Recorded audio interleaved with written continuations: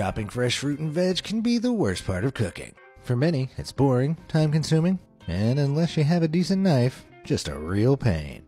Well, I bet you've been wasting time by slicing your ingredients one at a time. Did you know that there's actually a super easy method to slicing your ingredients all at once?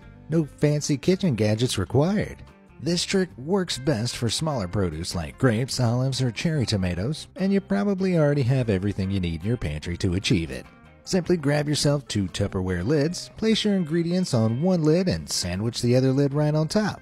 This way you can cut through everything in just one slice. Now you've got your ingredients all prepared in record time, it's time to cook up a storm.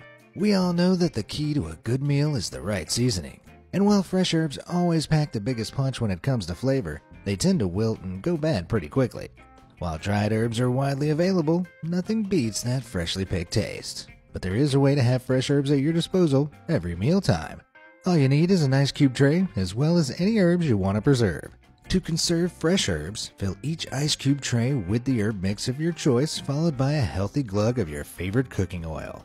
Pop them in the freezer for a few hours, and there you have it, your very own instant seasoning cubes. And if you enjoy a glass of white or rosé wine with your perfectly seasoned meals, you may know this stuff is best served between 45 and 60 degrees Fahrenheit.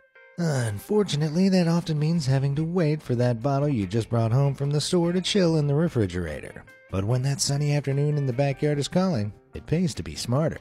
A few ice cubes might do the trick, but icing up your wine will only dilute it on a hot day. The horror! But fear not, the real solution can be heard through the grapevine.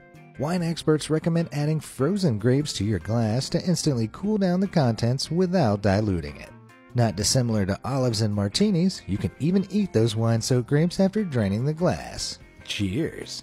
Wow, looks like the freezer might be catching up on the dishwasher for appliance of the week.